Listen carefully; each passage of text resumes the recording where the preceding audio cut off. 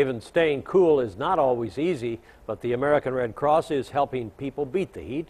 Today's high temperatures can put a strain on many, especially if you work outside. But that's why the American Red Cross is stepping in to lend a cold one. They're asking people to stop by and cool off and take a break. People are welcome to come to our office anytime that we're open, but especially now when it's so hot, we thought this would be a great idea to set out the games and the drinks and things. There are several Red Cross shelters open across the Wabash Valley. They will be open tomorrow through Friday from 10 a.m. to 4 p.m. Now, you can find a list of the shelters on our website, WTHI-TV.com.